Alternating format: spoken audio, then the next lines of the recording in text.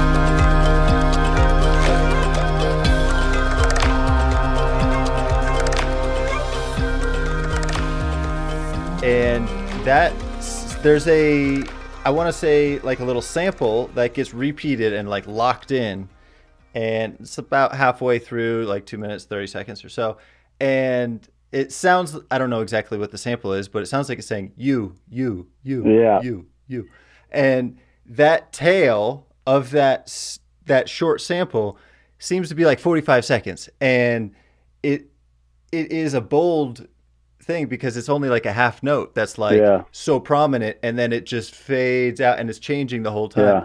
So how do you work with that kind of tail end on a texture? Because at first it's very prominent, and then it becomes a texture. So in that sense, so a lot of people throw reverb on a lot of things, but reverb can get actually pretty technical. As you can time the pre-delay and the post-delay through like a millisecond based off the BPM, which it kind of sinks into it. So there's a lot of people who will just like use reverbs, and I myself did that for the longest time until I figured it out, was you can BPM sync the reverb through a little like calculating. And so in that sense, I timed the reverb to kind of go with the beat.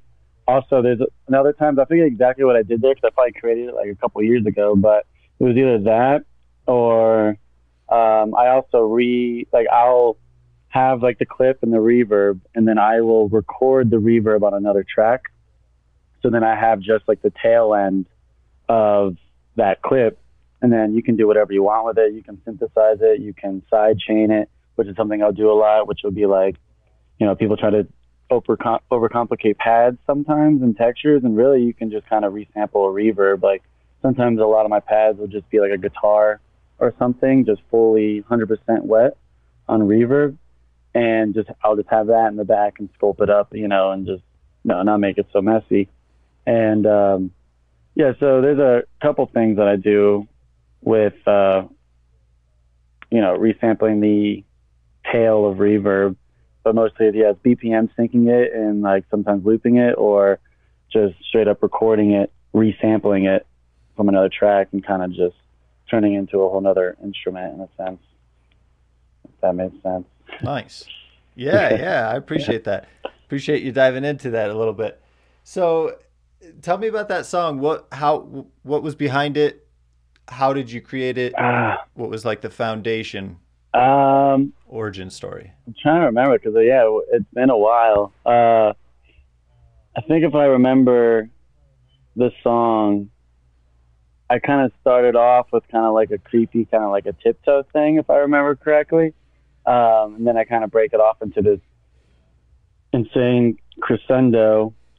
Well, the intention, I don't exactly remember. Mainly it's always just to get like a rise out of someone, it's all emotion. So, and a lot, even in my bio or whatever, I kind of describe my music as like starting someone laying down or sitting down, and then at the end of the song, you're like kind of like flying in a sense. I've not something I've purposely done. It's not something I sat down and I was like, hey, I'm going to do this. It's just something I've always naturally gravitated to, which was just kind of this giant crescendo where like the more the song goes, the more intense it goes. And sometimes I get a little insecure by it because maybe I'm like, dang, it's a little too intense at this part. I'm supposed to be making chill music, forget about genres. But yeah, you're like, the brand is chill music, and I'm kind of by the end of the song, it's like so many instruments, and it's just like everything's going kind of crazy, and it gets a little intensive. So yeah, that was definitely with the lock though. It was kind of like to be this, I don't even know like a setting to put it, but it was just kind of starts as like this creepy kind of like flow thing, and then it just kind of crescends into this very like high energy kind of flying thing, kind of the same vibe I did with Utopia, which by the end of Utopia, it's just going insane. I have the vocals kind of looping, and so kind of the same approach. Yeah, so Utopia in particular, so that's another one that I wanted to talk about.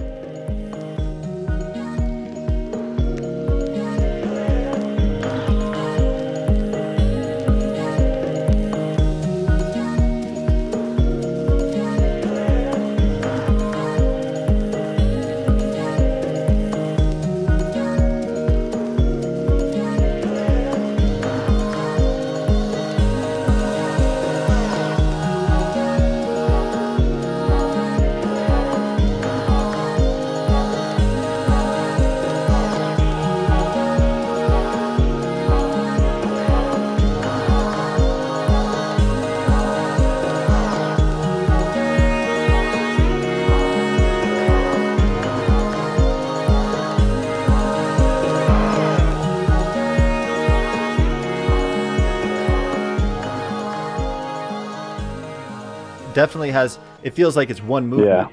It's a build, and then of course it ends, but it is it's a progression, and it feels like it's cohesive. So when you're adding all those layers and kind of experimenting, it's building out that song. How do you know when to add another one, how to mix it in, how to find its place? I don't even know sometimes. Like, that's kind of the danger with working on a song for too long, because you'll be sitting there and you'll be like, that's why recently I've been trying to kind of finish songs or a lot faster, because Pronoia, that all before that was me working on handfuls of songs for about 2 years, a year and a half, and that's just me. And then I realized I just wasn't changing the song at all. I was just making it different, because I was not sick of it, but let's just say for the easy sake of term, I was sick of it, because I've just been listening to it for months and months and months, and then I go to it and I'm like, I'm personally like bored with it because I've listened to it for hours, and then my mind naturally will want to be like, well, I'll change it, and I'll be like, well, this is better. Different is better, and that's kind of a very toxic mindset. I remember one time with Utopia, I actually changed the vocal at the end, like the main part, when it's like, you could feel so good, nothing in it, that I had that for a while, and I actually changed it. And I went to my friend, and I showed my friend, and she's like, so I like the old one better, the one that I kept with. And I was like, what are you talking about? I was like, there's a new one so much better. She's like, not at all. Like, but I was just like, I just made it on the spot. It was new to me. So I was like, this is so cool, and I was so sick of the old one. So, it comes down to like, when you sit on when you sit on a song for too long, you just kind of naturally just want to keep throwing things on it, so that's something I don't purposely do, or even know. Like, sometimes I'll like catch myself I'll come back to a song, maybe I'll working on it late at night, and I'll be like, what are all these like it'll just be like a lot, and I'll be like, I can't even, focus on one element right now. So I kind of find myself kind of pigeonholing in a sense. So really it's just kind of, adding stuff, you think it sounds good or whatever, and then you walk away and you come back, or walk away for a few hours, a day, 2 days, maybe sometimes even a month, even there's songs I've gone back to after a year, and you just re-listen to it. And if your brain can take it in and not, I'm not forcing it, then I know it's good, So yeah, it's actually a good question. It's just tough of where, I'm always like, is this boring, or am I just, like, is this boring? I need to add more, or is this perfect? And I've just listened to it a million times, So it's actually a never-ending battle. Because your brain can always come up with new ideas and more ways to tweak things, or take what's already there and run it through a different whatever, something. So, so that you kind of unintentionally answered another question I have, which is when a song is done. And is it fair to say it seemed like when you reapproached the song and you felt like you could take it in and enjoy it, then it was done? Is that what you said? Yeah, pretty much. Like, honestly, it just really comes down to if I can walk away and then listen to it and still be engaged, and just, just keep walking away, like, because there's a lot of times where I think a song is done, and then I will come back and listen to it a week later, and I'll be like, what? No way. It's not even close to done, So, it's always hard, and it's also, there's this thing, actually I heard this on like a South Park, like documentary where they make an episode in like 6 days, and it was all about how they made episodes really fast. And someone was like, you ever get annoyed by how like fast you make the episode? And he goes, no, not at all. He's like, we can work on the same episode for a year based off how our minds work. He's like, and it might be 20% better, if that, maybe even worse, because we've micromanaged it into the ground. It was like, he likes having, they like having 6 days to get an episode out, and then it's like out there, So it definitely comes down to, that's something I've been working on a lot more lately, is just not sitting on a song for too long. Like, if I like it, just kind of get it out, because I can sit there and work on it for 3 years and I'm not really doing anything. I'm just kind of taking the same song and changing it 18 million times, and it's seen like 50 different song versions, and I ended up just releasing the last one, So it really comes down to a maturity point for me where I'm like, all right, dude, just, it's done. Stop changing it. Instead of you changing this one, just make another one, and then, so it's like, that's something I learned with Pronoia, the whole EP, where it was just like, I worked on those songs for like year and a half to 2 years, and then I realized I was like, I could have all I did was change every song about 40 times. Every song is like 40 variations of what it was, and it's like, that's something I'm trying to do better about, with just being like, okay, it's done, and let's just make another song instead of running this one into the ground. That kind of leads nicely into some other questions I have, which is, do you struggle with perfectionism? And if so, what strategies do you use to actually like let it go and know that like, sure, I could change it 10,000 more times, but like, this has got to live? I don't know. It's not really like a check mark, necessarily where I'm like, okay, I hit this notch, it's done. It's really just a mental thing. A lot of times I'll possibly, with a song I feel like it's done, I'll A/B it with a song that I love, like let's say like a Bonobo song, for example. Like I'll compare one of my songs to like Sapphire, and I'll be like, I'll try to like gauge if one is busier than the other, because sometimes with my art, I've seen it all through and out. I know everything I've done. It's like making a movie. You've seen every scene behind and back. It's like loses its magic. So with my music, it's like no magic for the most part.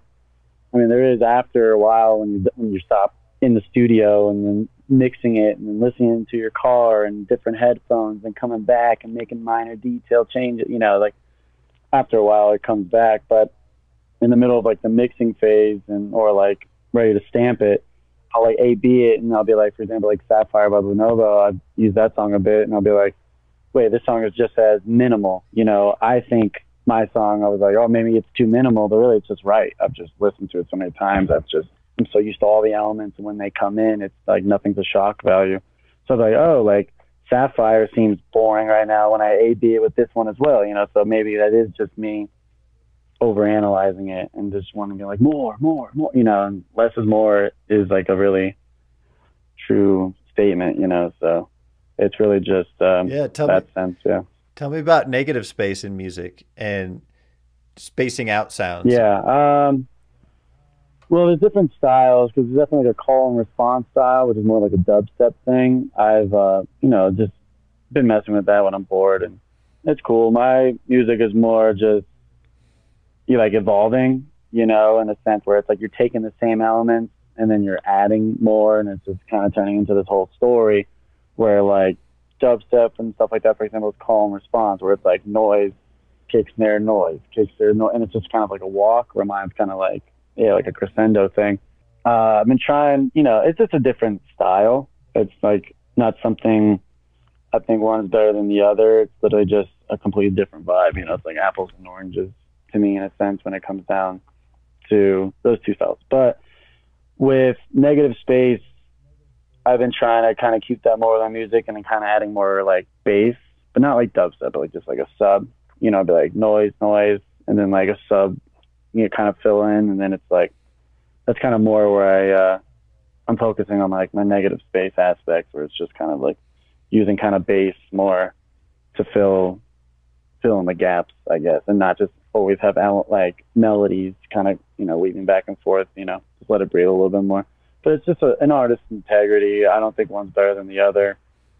It's just different, Well, I certainly do appreciate the warm lows, the subs that you put in. They're not like overly aggressive. You certainly need a sub to understand it and to like, have access to the full range of the song. When you are starting from scratch, you're moved on, you've released a song, or you're going to start fresh today. What do you do first? Either just find a basic, like not basic, but like a bass element to go off of.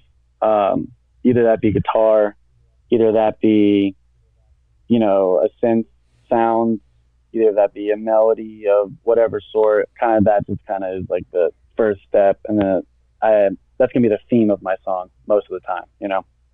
So like, okay, this is such a catchy melody, I'm gonna start off here, and then, maybe bring in some tops, bring in some pads, and then bring in the kick, and then bring in the sub, and then bring in some like chopped up vocals, and then add a couple more elements, but a lot of times it always has like a main theme. And then like that main theme is usually the thing that kind of sticks around for the entire song. And then other things just come and go supporting it in a sense. It's like another melody, and they'll kind of go away, another one will come back, another vocal chop will come in, but there's still that main like, chunk of theme that's kind of just riding along through the entire song.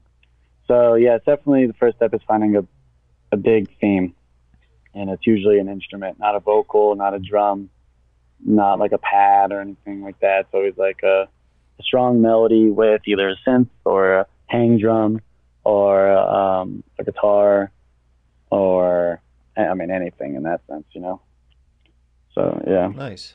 And it's usually nighttime as well. Cool. Too. I don't really, I don't make much music during the day, even though I want to. So it just flows so much better at night. Yeah, well, so some of those tracks certainly feel like energizers, like that you could stay up all night, listening to it for sure. And I'm sure you do, and I'm sure others do too. Tell me about that, though, having that kind of steady downbeat on some of your tracks, kind of have that forward momentum and energy added. How do you, balance keeping the energy going? Because if it's, night kind of high energy style, but you're also balancing that with minimalistic textures and soft things. I think it's more so adding just a little bit more extra drums, that's kind of the main thing. It's like, you start off with the kick and then like, a snare and stuff. And then I usually try to bring in the sub and the kick at different times. So like, a lot of the times, like it'll just, at the drop, it'll just be kick and snare or kick and bass. So I like bringing the kick in, and then it kind of gives another ear. It's kind of just introducing, because it's kind of throwing, if you throw all your like ingredients on the first beat, the people don't have to like nothing to, A, it's going to be overwhelming.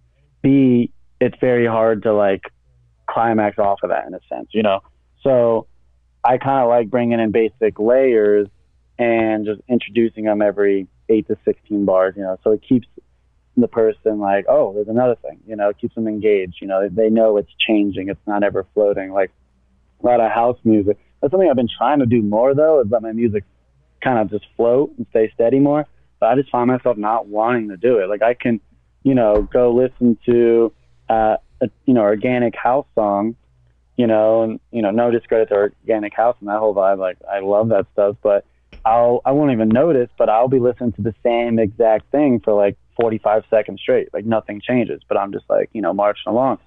But I try to do that in my studio and I'm just like bored, it's like very interesting.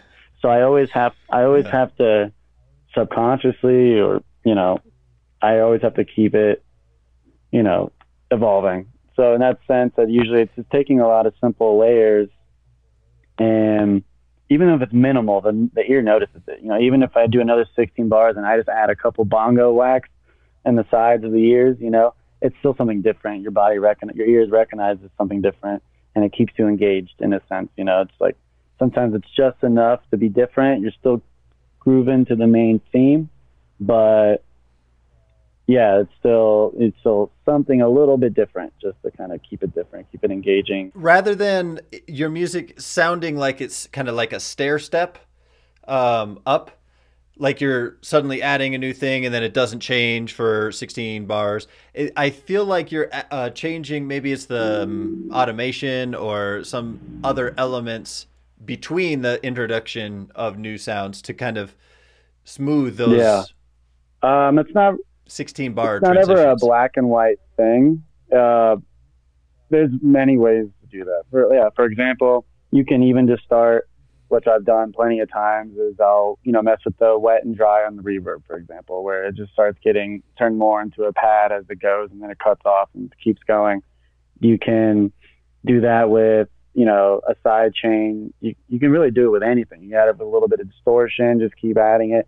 So that's not a black and white thing I ever kind of like, go off of. It's just all in the moment and being like, oh, this would be cool if, this guitar gets washed out by a lot of reverb at the end, and then it cuts back, so definitely different. Or like panning, that's even another big thing. Like sometimes I'll be in the left ear and then like I'll be like, all right, I'm going to gradually put it to the right ear on this, like right where it crosses over into the next 8 bars, and then it's like, whoa, and it's like, it sounds like a new sound. It's really not, it's just pan to your right ear, and then it's like sounds like a whole nother layer, but yeah, there's never like a black and white thing where I'm like on a whiteboard, I'm like, all right, this is where I do, it's just kind of like, yeah. It's just Gotcha. Many different ways, but yeah, a lot of automation. That's definitely a very easy trick to not sounding, clear cut, is just taking little things and just adding automation to it can honestly make it, totally personal and unique, I guess is a better word to put it. What are your favorite software instruments, VSTs, plugins, DAW? So instruments, not like effects. Or effects, either or. Yeah, well, I got my guitars. I have a Moog Sub 37, which is super awesome, super good bang for your buck if you're looking for a sub. Not paid for this endorsement. I have my hang drums. So these are all analog gear. So inside the box, I have so many synths. It's like I don't even know what to do. I have Omnisphere. How about just a short list of favorites, or that you sometimes go to? I'll just do like Omnisphere is like a thing that has so many synths. It's insane. I use Serum for a couple different things. I have Vital, Silence, Massive.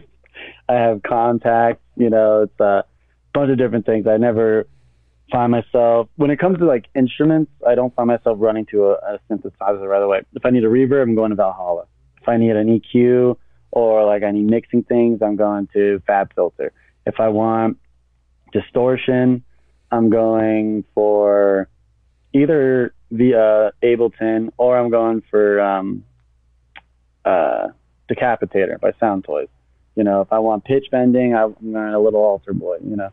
So when it comes to instruments, I don't really have a certain one that I run, a certain synth that I run to right away for sure. When it comes to everything around that, I have definitely my go-tos for sure. Nice. Yeah.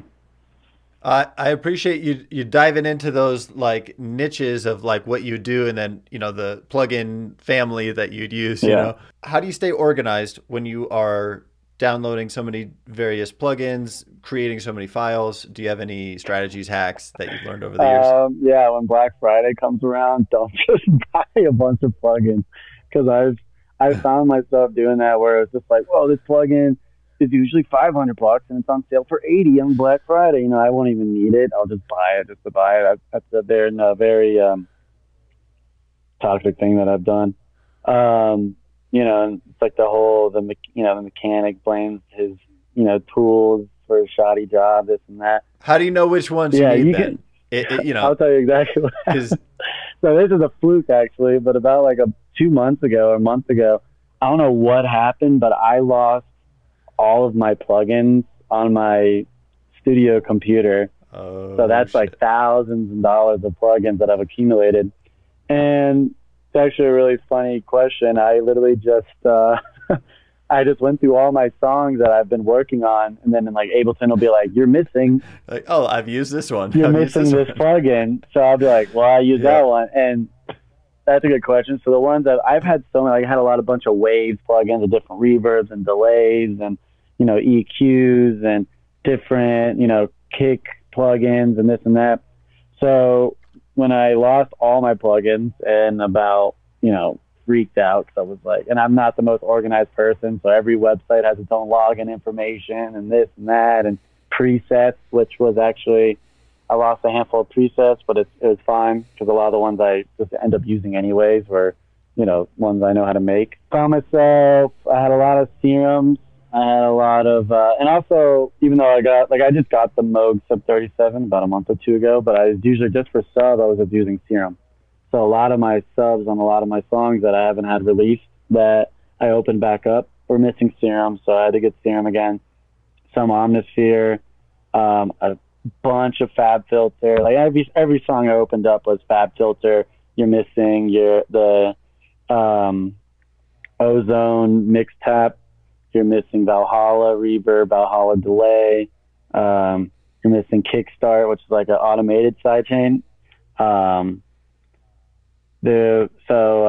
was actually a way that I figured out, like, I was able to condense what I was using because I literally lost everything. Yep. So then I just went through like all the songs I was working on and was like, oh, well, I had this one, so it worked out. Well, Sound Toys bundle, I try not to get too crazy, like literally it's just like Sound Toys delay, or Ableton has like 85 delays inside of it anyways, and like, so definitely trying to use a lot more analog as well, more inside of Ableton stock plugins, definitely for like live performance as well, because it's just a lot easier on your computer. So if you have a bunch of Sound Toys and Valhallas and, and Neutron and Ozone and Waves and all that stuff, your computer's going to, crash and burn. So it's definitely good to try to keep in the inside the box when you can, So how'd you get here? How'd you get into music? What was initially that sparked you going down this path? Well, I loved music, obviously. Everyone does. And loved folk music. I loved everything, obviously, growing up. I mean, fun fact, my first concert ever was Eminem when I was 7 years old. So I just always loved music. I loved rap a lot when I was a kid, like hip hop and stuff like that. Did you have an older brother that my dad brought me there? Parents? My dad brought me there. I actually still have a shirt from when I bought when I was 7 that fits me because they didn't have kids shirts, and I was like, I want a shirt, So my dad was like, here you go. Yeah, I was always into music, like even back, and I was born in like '92, so CD players were still a thing. I had like CD player and I had like Eminem, Shaggy, and Dr. J and stuff like that. And then it just kind of evolved, Then I got into, slowly electronic music and then folk, So really the main thing that started me off music, where I was like, stopped what I was doing and I was like, I got to learn this, was guitar. And that was Iron and Wine, Xavier Rudd, folk music, kind of very chill, not, very chill stuff. I got into Mumford & Sons, which isn't as chill. They're kind of, definitely intense. But that was the first time where I was like, I need to learn this instrument. I don't care.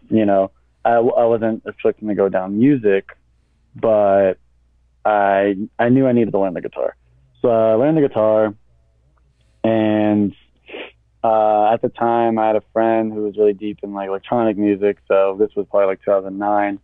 He, showed me Boards of Canada, Aphex Twin, and Square Pusher. So we're really into IDM, and I was taking, I was probably like 15 or 16, taking psychedelics a lot, taking a bunch of, a lot of LSD and mushrooms. So just having fun, and just listening to this like eclectic, electronic music. And then he found Pretty Lights on YouTube, and it was High School Art Class, like the name of the song, and it probably had like 1,500 views on it. Like it was super small at the time. It was like, this was like 2008, 2009. He was like, check this out. And I was like, oh, this is awesome. And then got into Pretty Lights, but still I didn't have no goal or yearn to want to learn electronic music. I was like, I love guitar. I like the organic elements, So one time I was just listening to Pretty Lights on Pandora, and Emancipator came on. And it was like First Snow by Emancipator, and that like blew my mind because I was like, whoa, like he's using real, I don't know why, but I was like, I always said there was electronic music and then there was organic music, or like, real music, like folk and, real instruments. I never thought to blend the two. That was always like, never occurred to me. So when I heard First Snow and he had like guitars going and like a cool hip hop drum beat and, chopping up vocals and weird, just a guy saying random things and violins and stuff. It just blew my mind. And I was like, holy crap. And that was what made me want to learn electronic music. Plus I was very introverted, I still kind of am. And it just, at the time I was like, I don't want to what am I going to go find a band and then have band practice? And, and I'm not a good singer. So it kind of just made perfect sense. I was like, I just thought I was going to be like a guitarist in like a folk and blues band or whatever. And oh yeah, 'cause I was into blues. You know, I know how to, you know, studied a lot of Stevie Ray Vaughan and Jimi Hendrix and B.B. King, Albert King. That's the whole thing, you know. So I loved folk and blues, and then I just thought I was going to be that, you know, and not even really go into music at all, just have it as a hobby and be like a psychologist or whatever, you know.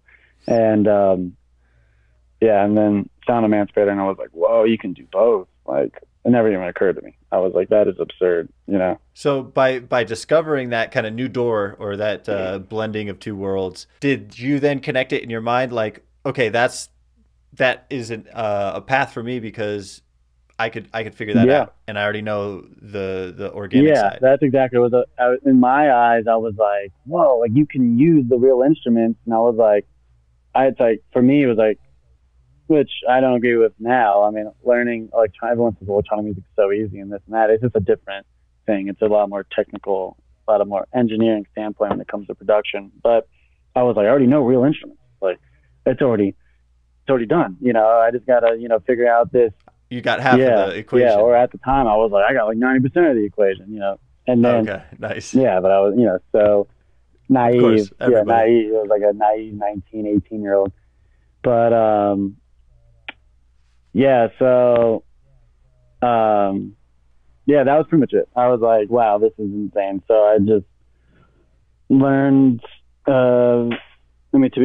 own it now, so whatever. I legally downloaded Ableton, and because I was broke, no money, you know, and it's like $800. So I was like, whatever, and then just started messing around, and yeah, just kind of kept evolving since there, and kind of always evolving. But in the beginning, like you can hear off my first like couple songs I released, like Stampede of Life, which is was an album. Now it's like an EP because I chopped a lot of the songs. That is just like me taking guitars and just like running it through a bunch of reverb. I didn't know what I was doing. I just knew how to play guitar, you know, and I was just like throw it through a bunch of effects. I was like, this is so cool, you know, and just make it all psychedelic-y, and didn't really know how to make drums really, or how to like structure a song or found my structure, you know.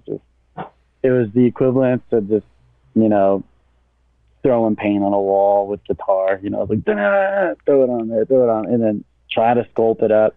Did not know what mixing was, didn't even mix it, just was like, it sounds good in here. Best song in the world. Yeah, best song in the world. It's going to change the game, you know. And yeah, that was just little naive Andrew, but you know, that's how it started for sure. Was to be honest, first Snow by Emancipator, and then right then, that's not much after, probably weeks, if that, I found Tycho and Bonobo, and those were like my Mount Rushmore when it came to electronic music. Like I loved Pretty Lights, I loved Aphex Twin, I loved Boards of Canada, you know, I loved, you know, Grammatic and Skrillex, you know, everyone loved Skrillex back then, and loved all that stuff. You know, just respected it as a listener, and then it wasn't until I heard Emancipator, Bonobo, and Tycho where I was like, wow, you know. And then they were like my Mount Rushmore. So something about their music deeply resonated with you. So even though those other things you had respect for, but it seems like once you found those select artists, you're like, wow, that is meaningful and powerful internally. Is that fair to say? Yeah, absolutely. I mean, there was just a part where I was able to relate to it, I guess. It just felt like, you know, I felt like there was some of me in that music. I was like, holy crap, like this is, you know, me. I loved organic music. I loved, you know, electronic music that was all coming out around the time, you know, and I was like, this is a perfect balance of who I am as a person. Organic elements inside of an electronic lens, you know? So that's why I wanted to make it. Yeah, it just definitely resonated with me. Absolutely. And did you know at that point that music was your path? Or would be, you know, like one of your paths? I know you're a multi-talented individual, but was there another fork in the road that was like, oh my God, no, there should have been. I was like 18 or 19, dropping out of college, and didn't even know how to produce, didn't go to school for it. It was just, I remember clearly I just stopped going to college and was like, I don't want to do this anymore. I don't want to be a psychologist. I don't want to be a lawyer. I don't want to be a this or that. I want to make music. I want to make this kind of stuff. That was pretty much it. And I remember clearly I was like doing laundry in my house in Gainesville, Florida at the time. And I was like, wow, I'm never going to school for the rest of my life. I'm going to be a musician, you know? And it was like so naive and dumb at the time, but it's what I wanted, you know, and no regrets or anything. Everything's still working out, but definitely there was no fork. It was music. This is it, this and that, you know, and I had a bunch of signs, you know, that I thought, you know, were pointing me towards it, and really no second thoughts.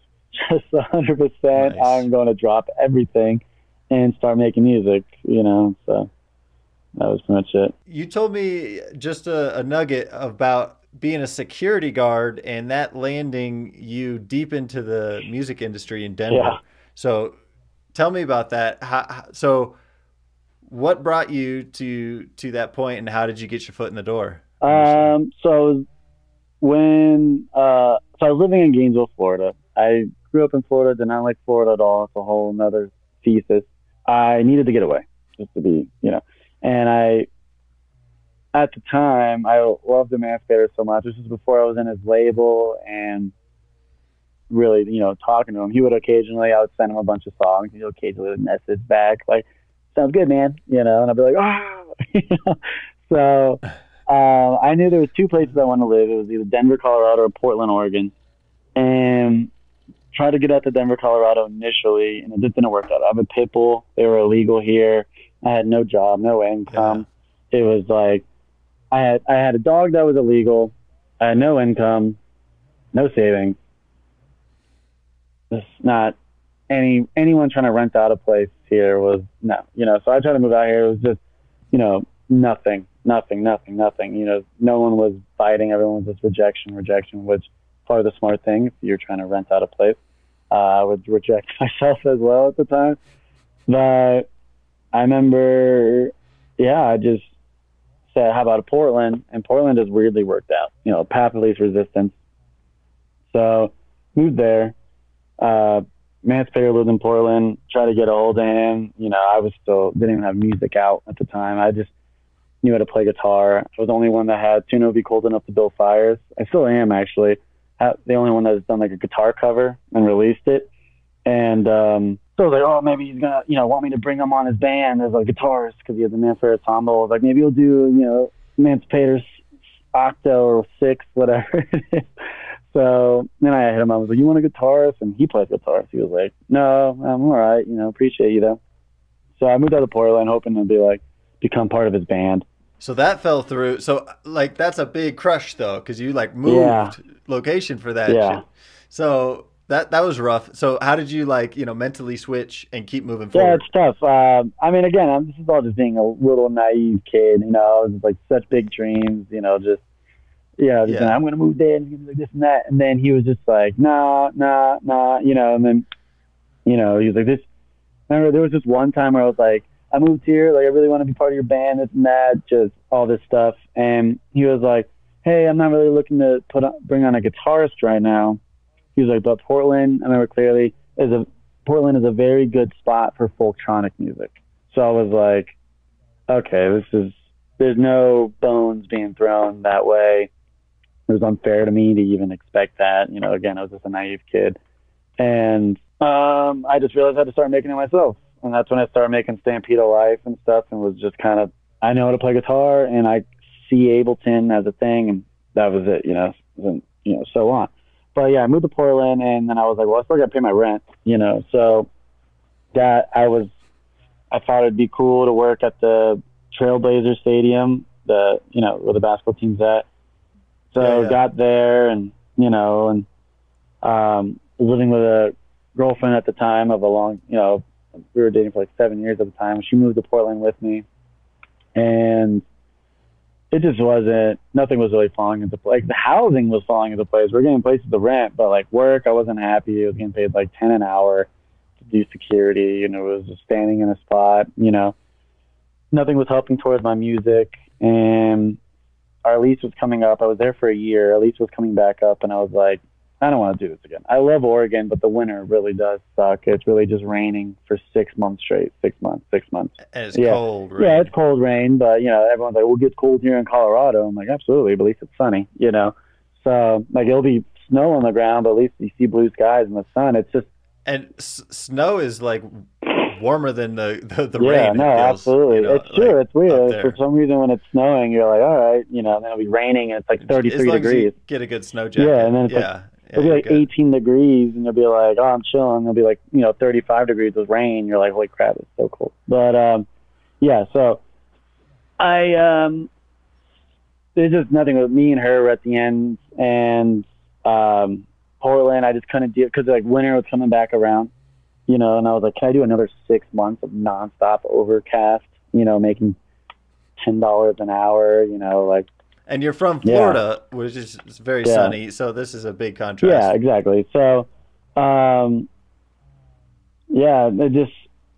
then what happened? All right, then my friend ended up buying a house here in Denver, and I was like, thought I was going to move back to Florida, which I don't want. I was like, I'm going to go back to Florida, get my bearings, and then, figure it out.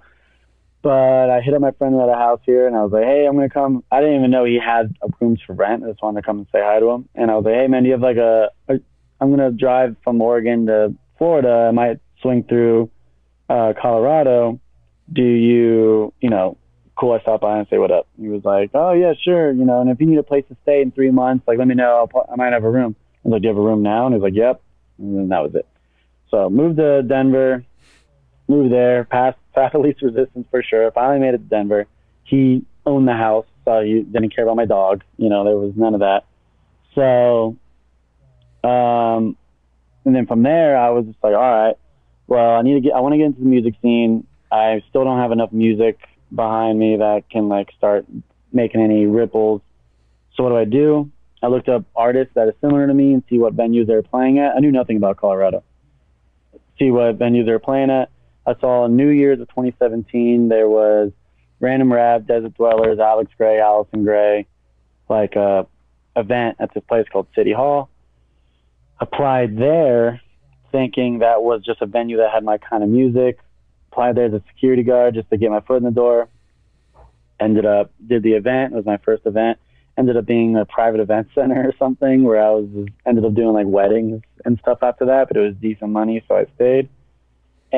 But through there just a giant ripple effect of how I met more people, other people I knew kind of production and stuff. So one day I was a security guard, and I knew the production guy was getting fired beforehand because of some people that I met. And I went up to the boss, and the guy who was getting fired didn't even know he was getting fired. Went up to the boss, closed the door. I was like, hey, I know, yada yada is getting fired. Can I take his job? I didn't know what I was doing. My roommate, who I met through doing security, knew all this stuff. Did huge gigs and stuff for Millennium and all this stuff. And he was like, dude, just say you know how to do it. I'll teach you how to do it. It'll be fine. So I was like, all right, and just went in there. I was like, I know how to do this.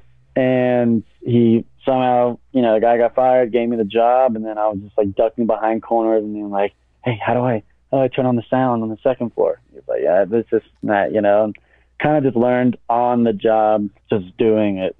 That's literally how experience teaches. That I am the, example of that when it comes down to this job. That's how I learned how to do lights and visuals and production, and getting into all that was just working at a place called Club Vinyl here, and just kind of learning all that, and just asking questions and looking things up and seeing what I want to learn. And yeah, so did security for about a year and a half, and just kind of gravitated into people I've met and opportunities, and taking advantage of the opportunity, and just just kind of diving headfirst into that. Going for it. Yeah, well, that's cool. So was the first mixer you got your hands on at a club, Mix, with a whole mixer or sound machine or lighting? Not real. Kind of, yeah. Actually, the club I worked at, we didn't have a sound mixer. It was all just ran through the amps, and you just kind of control it off a Pioneer mixer, a DJ mixer. But yeah, when it comes down to even that, CDJs and mixers, I learned all that through just working at the clubs. And then on days off, or not days off necessarily, say on main floor at the club, on Thursdays and Sundays, main floor won't be open. We'll have a small event on rooftop or something, and I'll just sit there on main floor and just practice, and just test it out on those giant sound systems, and also listen to my mixes on these giant sound systems, and definitely cool opportunities arose from it. So yeah, I mean, I really didn't know anything about DJing. All I knew before I started doing that production stuff was I know how to play guitar, I know how to like whack on drums, I know how to play synth and piano moderately, and I know how to kind of mess with Ableton. You know, and after that, all the lights and the visuals and the, you know, DJ part of it and the live performance aspect of all of it, that's all through just a fluke of just lying and falling into this opportunity, pretty much. Well, yeah, maybe exaggerating. Yeah. You know, you put yourself out there, you were in the right place at the right time, you kind of got your foot in the door, and even though it wasn't in the position that you're interested in, and then a position opened that is totally outside of your experience, but you committed to it, and then you figured it out. You figured it out in time before you got fired. Pretty much. so that's so that's good, right? That's a win. That's great.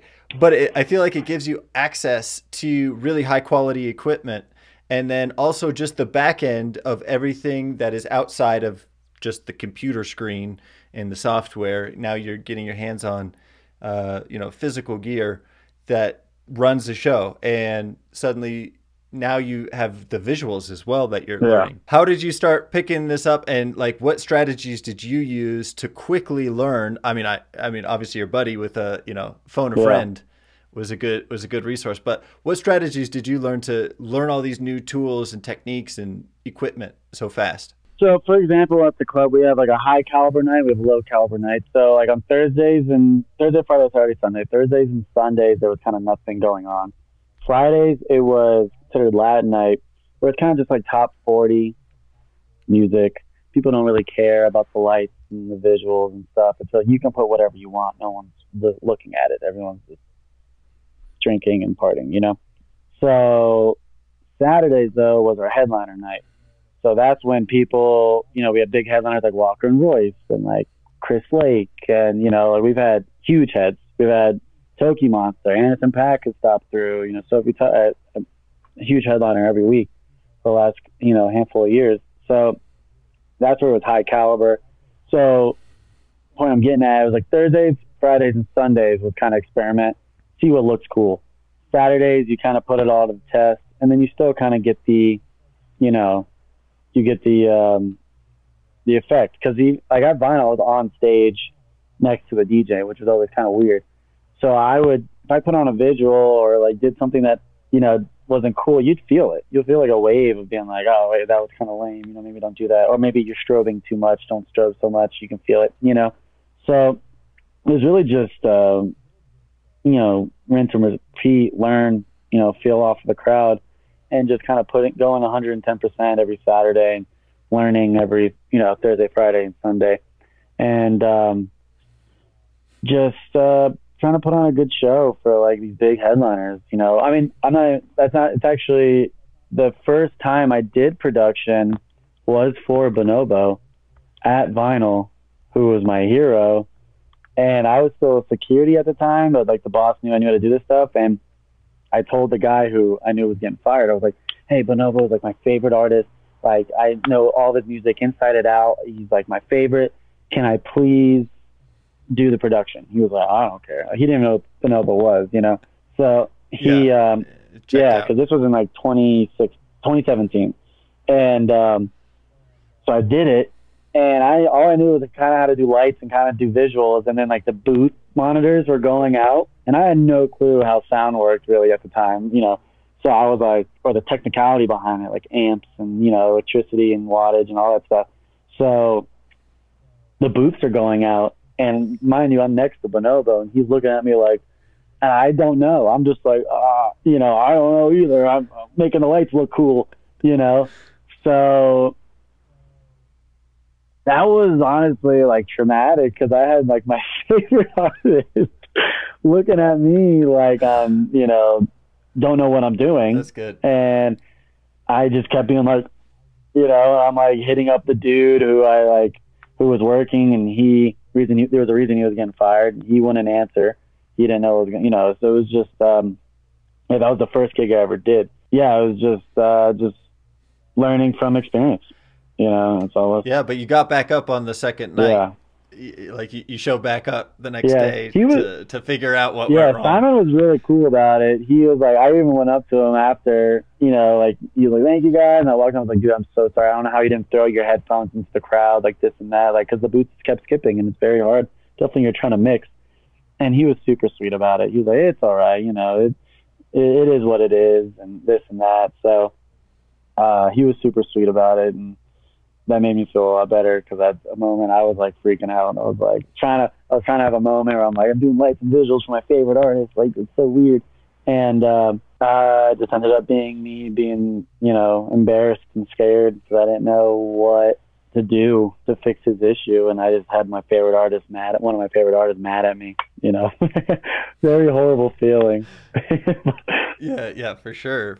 So now that you've kind of learned the full picture, you've started on the, we'll call it organic instruments, and then you kind of learn the computer software side of things. Then you get thrown into the lights, where you start learning all this other stuff.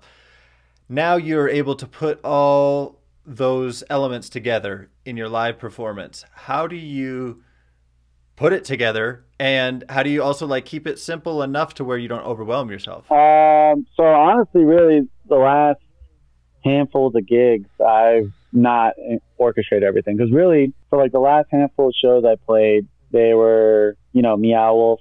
So I did like Meow Wolf and the Polish Ambassador. They don't have a screen. Meow Wolf Denver. They don't have a screen. Their lights are like clouds that kind of float up, so you can't really control anything from that. That's kind of just the whatever. Show before that was Emancipator at Meow Wolf, 2 nights, same deal. Before that, it was, Meow Wolf Santa Fe. And before that was like First Bank Center. So it was all these like bigger shows where it's a very strict production rule for the most part, unless you're a big headliner, like a big co-headliner, where you don't get any production. You're the opener. You're lucky if they'll throw your logo up, so I really don't have much control over any of that stuff at this point. Like, it's definitely something I'm going to dive into. And when my following starts getting bigger and I start maybe getting my headlining gigs or official co-headline, where it's like, it's not headliner me, it's kind of me with the other person, then I can start orchestrating a lot of this stuff. But right now I'm opening up for these like big artists. It's like a lot bigger than me. I really don't have much pull. So all this stuff I know with like visuals and lights and stuff and being able to time code it, I haven't been able to apply that yet, because there's no way to really do it, Tell me about your dream setup, or kind of synthesize it for somebody who's just curious, like what's in your brain, and what do you mean by time coding your music to lights? What are you running in addition to Ableton? So, to put it in like layman terms, so I want to start getting into a whole bunch of like a coding and stuff. There's this program called Resolume, and that is like a visuals program, but Resolume has another side of it where you can so you can time code visuals to Ableton or CDJs. That's a whole nother thing, but you can time code your music to Resolume, which triggers visuals, right? So if this song starts, the Resolume through a time code sequence will register, this song through ones and zeros, we're going to play this visual now because you set it up. And then you can tell Resolume, there's also a couple ways to do it, but you can do it all through Resolume, where you can tell the lights, you can route the lights through Resolume as well, where it sees what visual you're playing and copies those lights, or copies those colors, rather. I see. So you're talking about, so you got a screen, but then you also have a bunch of spotlights. Yeah. And so you're saying basically Resolume will take what's on the screen and then kind of auto sync the lights. Exactly, yeah. So there's many ways. Yeah, there's many ways to do it. That's kind of probably the more popular way. It also depends on what you do. Like if you do, CDJs, like turntable, whatever, that's going to be kind of different than what if you just run it through Ableton. So not much different. It's all kind of the same idea. Yeah, you can time code everything, really. You can time code lasers and, even effects like CO2 cannons and fire. You can literally time code everything if you want. Like, not trying to, no, like it's pretty obvious. Like Elenium, his whole, at least when I went on tour with him like 2018, 2019, his entire set was time coded, like in and out.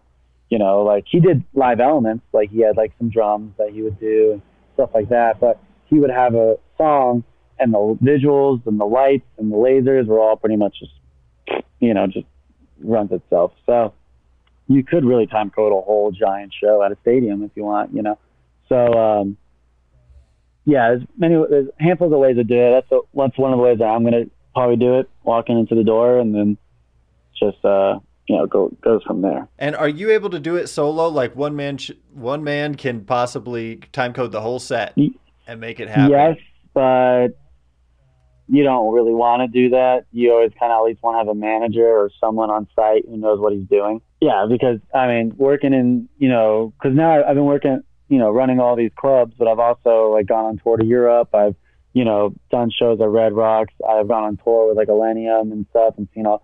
So, something I've learned through live performance is things go wrong all the time. You can't stop them. It doesn't matter what you do. Some things just break. It just happens. I was just at Meow Wolf had this outside festival 2 days ago, and Duke Dumont's set crashed in the middle of his most popular song. So there was 4 minutes without music on a main stage at an outside festival with thousands of people there. There was no music for 4 or 5 minutes. I was just there as a person, and I literally my heart dropped for a sec. I was like, oh wait, I'm not working right now. It sucks for them. I'm sorry about the people that are working it. Yeah. But moral of the story is that you could run it yourself in theory. I could time code it all in my house and show up with my computer and this and that. But you also need to set up, well, it depends, because if you want your own different lighting rig, you're going to need a whole team to set that up. I'm not sitting there hanging, that would take, I know what you mean. So it takes a crew to run it, but you're able to program it. Yeah, I'm able to program it. Just one guy. That's cool. And, but even then, even if I walk into a club or a venue that has the lights already set up and I can go in beforehand and time code it all, I can still do it all by myself using their screen and their, whatever. It just comes down to more so even then if I'm in the middle of my set and something goes wrong, I can't be hold on guys, and run off stage. I need a guy or a couple guys there to be oh, the screen went out. Why is this? Why is that? Oh, this light's not working. Oh, the CO2 cannons are not going off. Oh, the time code, it's you always want at least someone there, at least one, but usually it's a whole team, obviously, for big events. What advice would you give to a young musician starting out today? Get into the business aspect of it, because that's something I was going to get into earlier. One of the biggest things about getting into production was learning how the music business worked moderately. I'm still learning and reading this book and talking to a lot of people and friends with a lot of managers and agents, and I'm really deep into the entertainment part of Denver, so it's I can see how it all works. I'm also a production manager for 5 clubs. So when I was starting off, I was just a little goober who was just oh, I know how to make things sound good on computer, and it's that's someone, that's what I say all the time. Someone that makes good music that does not know marketing or business management or anything will not succeed at all. If you can make bad pop music, but if you have a whole team behind you who understands the business and marketing and branding, they're going to exceed tenfold over, So one of my biggest things I think might sound, whatever, it's all about business, this and that, but it really is just making music sound good is really just kind of I don't want to say, unfortunately, it's not even half of it these days. It really comes down to understand how to brand yourself, understand your audience, understand how it works with getting shows, booking agents and managers and day-to-day managers and, contract deals and record labels and, networking and, so I think a big thing is don't wait to put that to the side. Don't wait years to form your sound and get it all great. And you're okay, what's step one of, branding? It's just, I think that's probably one of the biggest things. Also, it saves and protects you, because if you understand how norms go in the music scene, then you can't get, messed over by a record label, because a lot of record labels will try to take advantage of you if you can. They'll throw you a fat check and be you know, not saying Lokai has ever done this or anything like that, but there's record labels out there that will just throw you a fat check and be like, hey, here's this and that, and you people are like, oh, whoa, 50 grand, blah, blah, blah, you know, and then just like sign away the rights, you know, and like sometimes the music's not even theirs anymore, you know. So I think not skipping on the business management side of things, and, you know, yes, make good music, yes, learn your sound, yes, learn your craft, but that's definitely not all of it. And unfortunately, it's, you know, not even half of it in this day and age. How did you learn the business side of it? You mentioned a book or a couple books that you're reading. Yeah. Well, the book actually my roommate just gave to me. It's I forget the name of it. It's really just called How to Make It in the Music Business, if I'm correct. One of the main books that everyone swears by, and there's like 11, 12 versions of it. So like he started making them in like forever ago, and just keeps evolving and adding, you know, adapting with the streaming and all this stuff. But mostly it's me getting into the production side of things. So through that, I learned how I didn't know what a booking agent was. I didn't know what a manager was. I didn't know record deals. I didn't know, you know, target of audiences or branding or, you know, any of that stuff. So I learned that all through just, you know, I've been doing this production stuff for like five years or so, you know, so it's just been seeing writers, you know. I get writers, which is like what the artist sends you, and the writer being like, you know, I want this gear, I want this on my hospitality, I'm staying at this hotel, blah, blah, blah, blah. You know, that's a writer. It's like a whole day of show sheet of like what it is, right?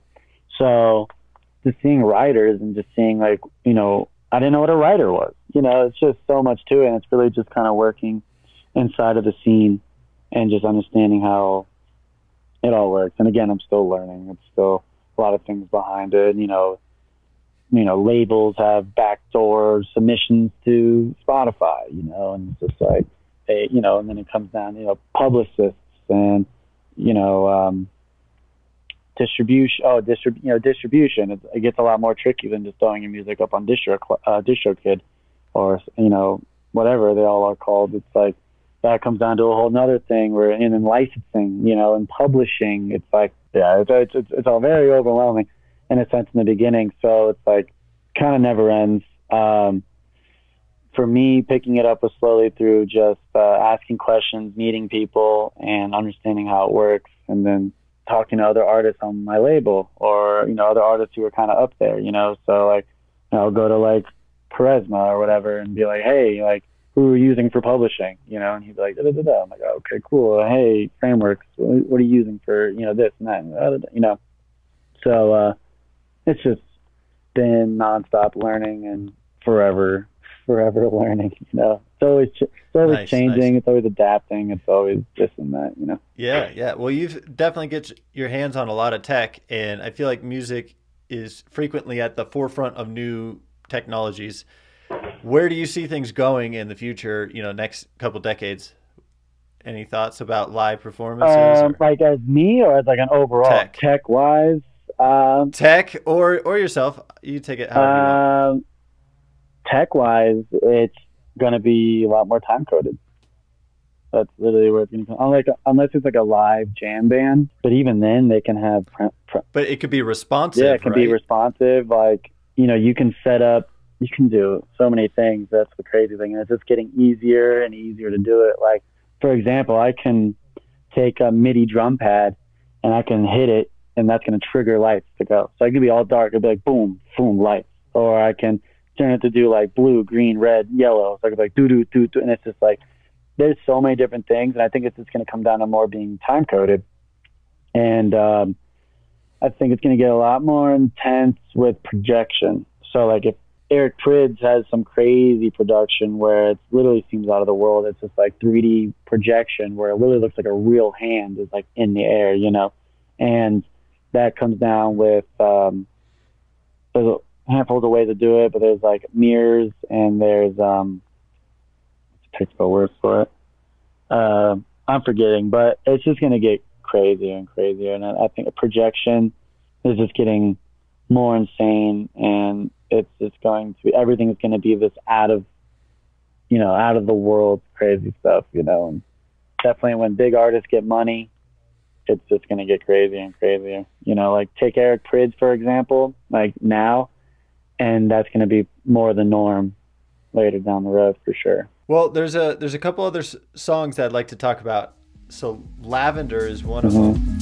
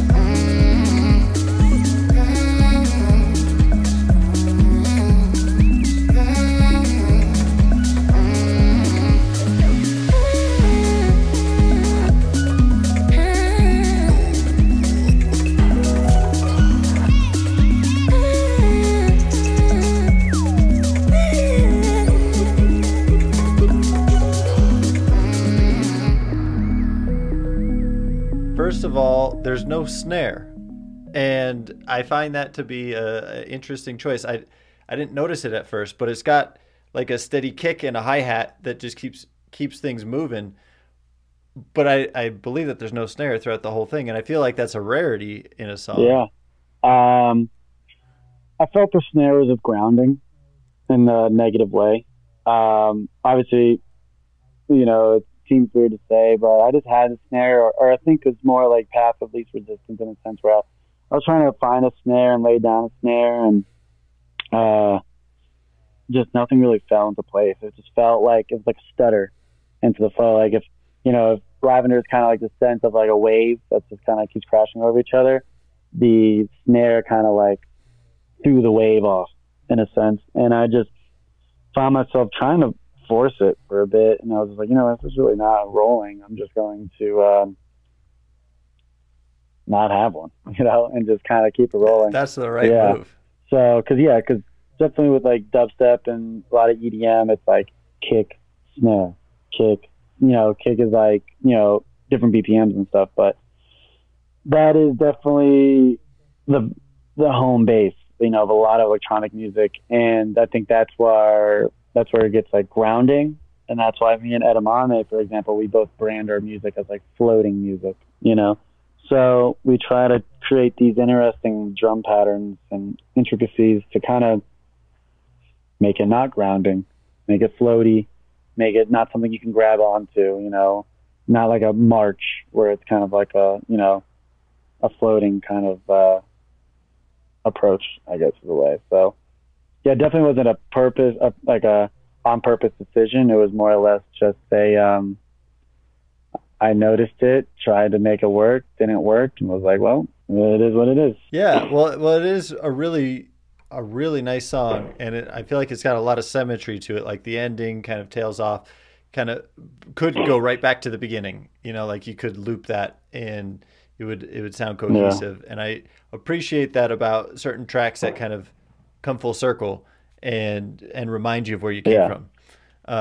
So earlier in the song. Let's chat a little bit more about your ideal like live setup, and when you're performing, what would you bring on stage? What would you leave out?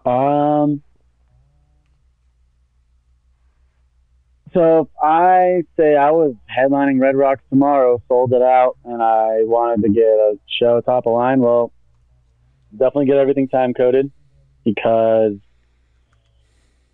it's just fail proof and it looks great, you know. That's the thing though, like make sure it looks great. You know, there's people who try to do time coded at like, you know, the venue I'm working at sometimes, and it doesn't really work. And sometimes it's like, it looks worse than if it just was regular. You know, like for example, there'll be like a song they'll start off with that have boat lyrics / vocals, and the video will have lyrics, and it will be off BPM, you know, so it's out of sync. Out of sync. So I'll be like, you could have just thrown up your logo and no one would have noticed. Now you're trying to be all extra and you have it time coded, but now you just look amateur, you know. But it's off. Yeah. So definitely have it time coded, but it has to be like 200% down. And it would just be broken into, depending on what my set list would be, it would be different live instrumentalists to help me out. Like a lot of my music is not, like a Manus player always has violin, always has guitar, always has this and that, So in that sense, I would kind of make a set list and have a couple instrumentalists who would kind of walk in and walk out on different songs. And, like sometimes I have cello, sometimes I have saxophone, sometimes I have, multiple different string instruments. Sometimes I have a didgeridoo. Sometimes I have all these different elements. I'm having a xylophone. It's just all over the place where it'll be like, okay, on this set list, I'm having this. So song 3, the little string quartet come out, play part of the set. Okay, they walk out. Okay, this one's gonna have a saxophonist. Saxophonist comes out. So definitely bring in the live instrumentalist part. And as for effects and stuff, I don't know. I've had a bunch of different thoughts. I don't know. It's like making, how they have confetti. Do you have leaves, but real leaves, and have leaves fall. Nice, It's just a bunch of different things I've always, stabbed at. Or for example, I thought of one time, inside of a closed venue, connect some basic props, like a trash can or a plant, something that's always there at the club, have it connected to a string. And in the middle of the set, just have it start floating up. Maybe just have this part where I just have this didgeridoo, crazy rumbling, and everyone's like, what the hell's going on? And random things just start floating, and people are like, what the hell? That's always that's always a cool, a cool idea I've had for years, and just haven't had the opportunity to make it happen, I guess, because to blow somebody's mind. Yeah, exactly. So, but I think the main thing would be trying to get into a live band, which everyone else does, but it would just be, just comes down to making a live set, finding the right live instrumentalist, and, stuff like that. So when you are working on a song and things are just not flowing, or you're not feeling creative, what do you do? How do you get yourself to move forward? I don't know, man. I freak out and hate myself. I'm sitting there, I don't know. It's usually just. Do you have those negative mental thoughts? Yeah, absolutely. You have negative mental thoughts where it's it's just being an artist with anyone. One day I'll think my music's amazing. One day I'll think my music is boring. It just comes down to just listening to the same thing over and over. When it comes to mental thoughts, I think I just matured to the sense where I'm just just walk away. Don't force it. Everyone's sit there in an empty thing and try to get it going, or open up old tracks and see if I can make something out of that, a lot of times it's just walk away and don't force it and just kind of enjoy yourself, to try to do other things or try to do something with music, but it isn't necessarily the creativity part, learn something new, learn how to make dubstep. I've been, just for the heck of it, I've been learning how to do, crazy bass design stuff just for tipper kind of, psychedelic bass stuff, just so I know how to do it. And it's cool. And I've been learning it. It's pretty simple, but before that it seemed that, I didn't know how to do it. So I was like, whoa, it seems so out of reach. Any particular insights that you feel like sharing? With dubstep stuff? With the bass design. Yeah, it's really very simple. Take a couple sine waves, take a saw wave, and automate a bunch of stuff over it. Literally just take a sine wave, throw distortion on it, and then automate a filter. So it goes, wow. That's how you get the wow, stuff like that. It's just automating filters, distortions, down samplers like redux, different kind of distortions, arpeggiators, that's how you Tipper has this it sounds like bubbles, like kind of crackling that goes around. Very simple. You just do a sawtooth on super low on the keyboard, like an 84 key all in the bottom, and it kind of does this arpeggiating skip, kind of sounds like a static, and then you just kind of take a filter and just automate it around it, and just kind of I can't even make a noise, but it sounds like bubbles and weird alien glitchy noises, and super simple, and no discredit to like dubstep artists. It's really cool to like make the sound, and just messing with envelopes and just release and tag. Like something just want to womp, so you just have like a one hit sine wave, and then you just do like distortion on it, and then like add a little redux so it kind of makes that screech, and separating the lows and the highs through an EQ and reverbing the highs and keeping the sub mono, stuff like that. Not something I've really messed with inside of my music, but it's definitely cool to have the option, and just knowing how it's done. It's kind of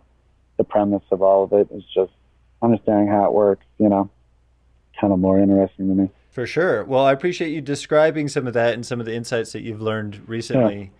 Yeah. And the fact that you're continuing to reinvent and learn things that one would argue you probably already knew, how to design bass, but then you learn a new technique and suddenly you realize that you didn't know. There is one sound in one of your tracks that I swear is always coming from behind me, and I don't have speakers. Yeah. I don't have, four or whatever it's called, quadraphonic, octaphonic sound system. But one of them, dude, it just keeps like, it's got me probably 10 out of 15 times. It's like, I think somebody's like in the other room. Actually, happens to me too when I'm making music. I'll be like, I'll be like, oh wait, no one's here. Exactly. I'll just be like insecure, like someone's behind me. That's just from like reverbs, so different spaces and stuff. Yeah, panning. I don't know how you're able to do it, but it's definitely like a unique sonic approach. So when you are designing sounds, are you thinking in quadraphonic stuff? Are you thinking about that stuff? Yeah, absolutely. I mean, I'm making music usually late at night, and I have a girlfriend, I have roommates, I have neighbors. So I can't be sitting there at 3 a.m, ripping it, Raging it. So a lot of the music I do make is in my headphones, and that's just me being a kid, just being like, oh, it'd be cool if this is here, or just like if the drums go full, stuff like that, or like a down. I like doing like a downward slope on synth. Easy way to put it, like a pitch down, so it goes whomp. So I like doing whomp, so it kind of like or the other way and stuff like that.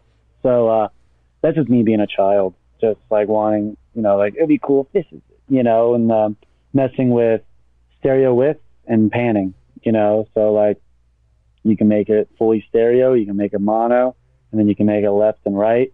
There's even but the songs you have heard that you're listening to, I have not used it, but there's a Sennheiser, I forget the technical name of it. It's a Sennheiser plug-in stereo with that you can literally move the sound to like around the headphones.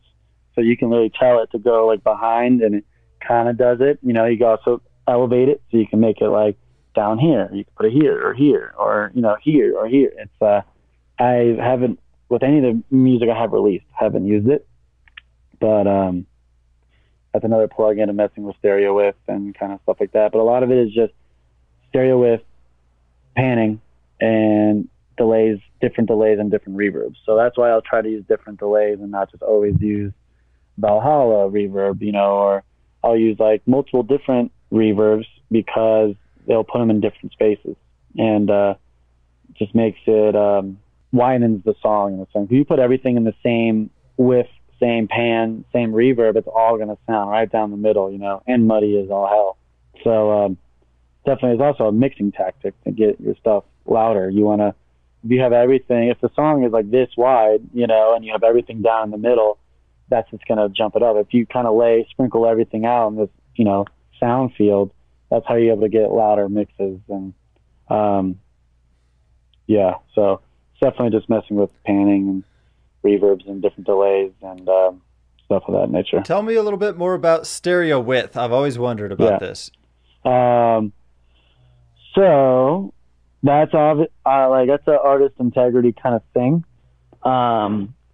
Like bass sub, you always want mono, and then kind of depends. Like sometimes I'll put like my sweeps at like 180%, and sometimes I'll put it at like a mono percent. All right, so stereo is obviously left and right. How do you, like, you're talking about the percentages, but like, how do you think about the width of sound, because it's an interesting concept, like cognitively, to think about width when really it's just you got two channels. Yeah. Well, there is an artist integrity part on that sense, and there's a mixing kind of thing, because if you put your sub in full stereo, it's going to be insane. Every sound system is going to freak out and it will not sound good, So, yeah, a lot of it.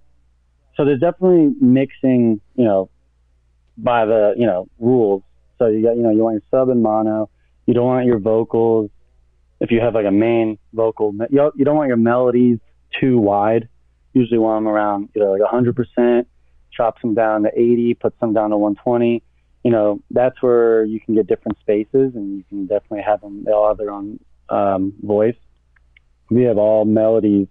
If you have like all melodies with the same stereo width and the same reverb and everything, it's all just exactly as I was saying earlier. It's all going to be in the same spot. So it's going to sound weird. So there's definitely like a couple of rules, but then it also just comes down to like artist, choice. Like I put my sweeps at like, and my cymbals, like my crashes, at like 180, almost 200 sometimes, and that's just so you get that wideness. So like when the sweep comes in, it sounds like all over, it's like, and like there's a whole nother melody comes in and you're sitting there, it's just like all around you, it's like it's falling down on you in a sense.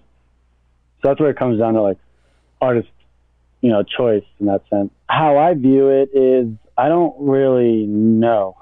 I don't have like a technical standpoint. I just kind of go with where my ears go, I'll be like, it would be cool if this sweep was a lot wider, so I'll be like, okay, well, I'll just jump it up. I've seen a rule of thumb or like a habit of mine where I usually like my sweeps almost full, so yeah. And then also you can reduce and then and that's where the mixing comes in, because like if you put it at like 180, it's going to be louder, so you can drop the volume. So so that also helps with mixing and stuff. That's where the stereo width kind of comes in handy, because the wider it goes, usually the louder it gets. But then you can drop the volume, and then it's kind of like less dB hitting the master, and it's still wide, sprinkled across the stereo field, and that's where like the lack of buildup kind of comes in. Interesting. Yeah. So you can kind of sneak in a sound and bring down the dB, but it hasn't really like actually perceptually decreased in sound. True. That's interesting. Yeah. So what plugin are you using when you're talking about 180%, 200%? You can use Ableton Utility. It's not a huge thing, but I use the Mix Tap as well with I'm drawing a blank. Neutron Mix Tap. They also make Ozone. Is it Ozone? Cool. I forget. Yeah. Yeah, no worries. I was just curious, but I appreciate you diving into the width of the sound, because that's a kind of cool concept. As a quick naive question, I feel like you might know the answers to this. Like a MP3 normally is stereo, right? So there's a left and a right. But true octaphonic sound, like would you need some sort of different file type? I don't know. That's something I actually haven't dove into, and I've always been curious about, like with like envelop and stuff. I'm not sure. I've always thought that. And I've also thought about, like, back when I was first starting out thinking of cool live show ideas, it'd be cool to have different vocals come out of different speakers.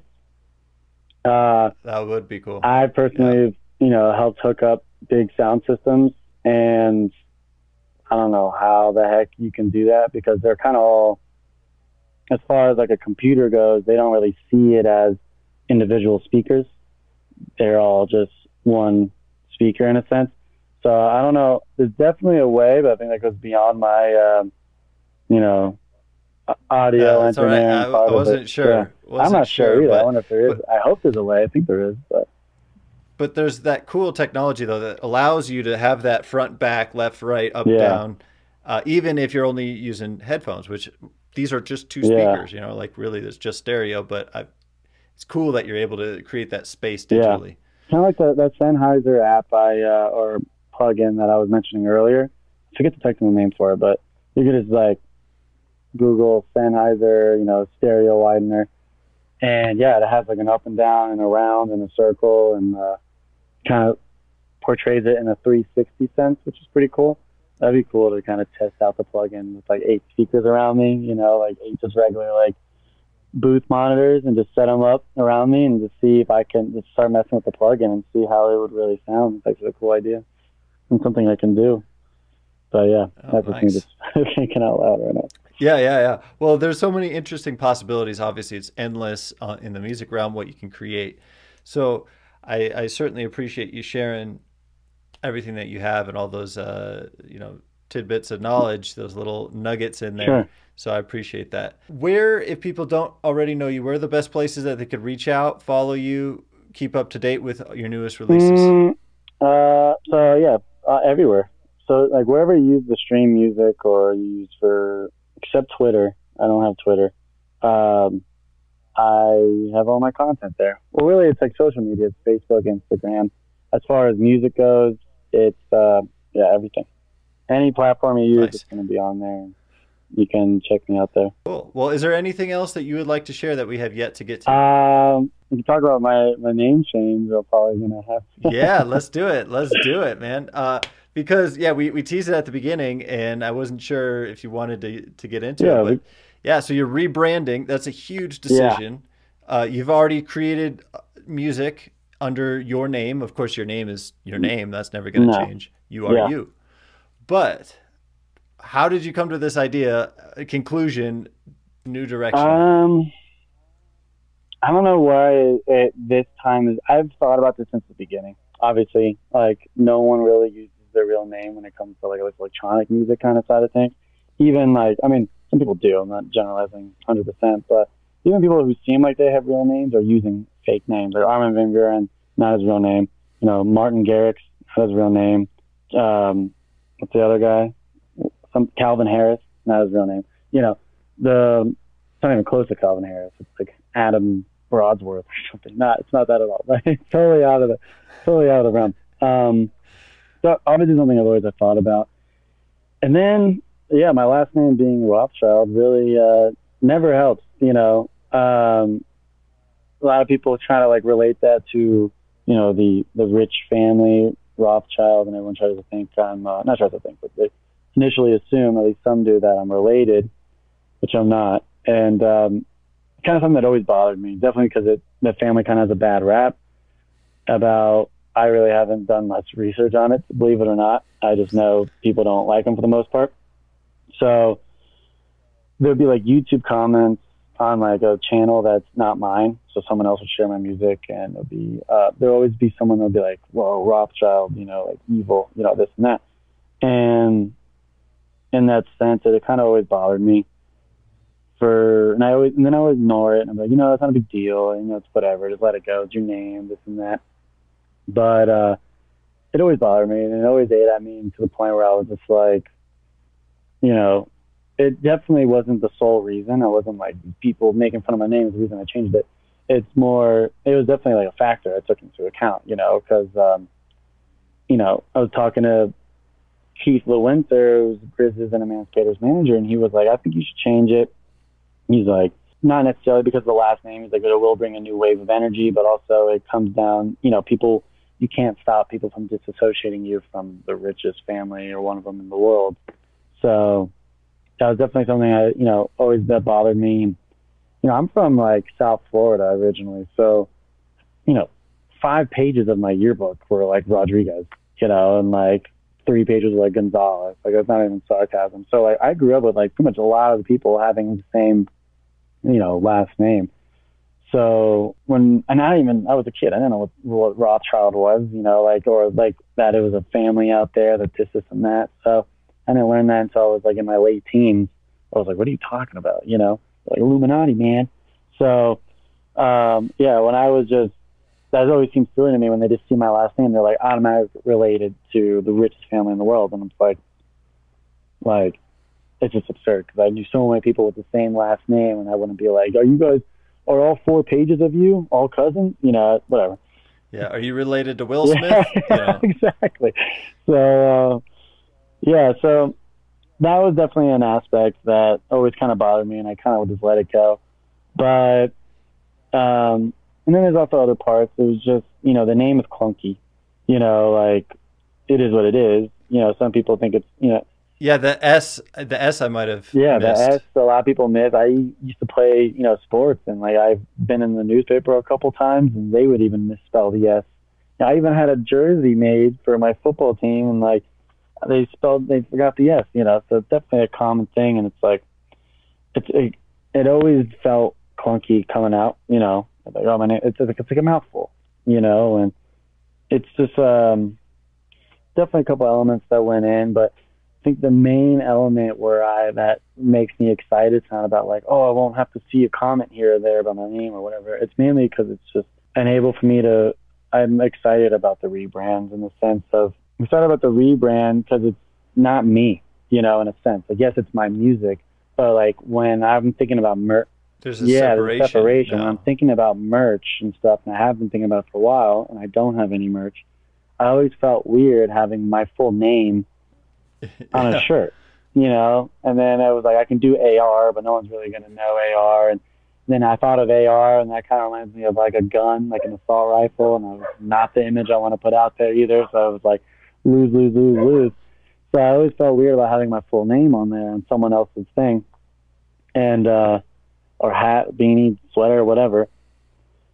So with so it always felt like a narcissism involved that I didn't like. I always felt uncomfortable with the narcissism because I'm like, it's like me everywhere, And I'm gonna wear my name. I'm gonna wear my name around. So Northern Form now seems like it's a separate entity that I'm kind of looking at, and it's not me. It's like now I'm looking at Northern Form, and I'm just as much as a part of it as my label is, and as the booking agent who's going to book me for this gig, or, this management company. Like, we're all now contributing to this brand called Northern Form.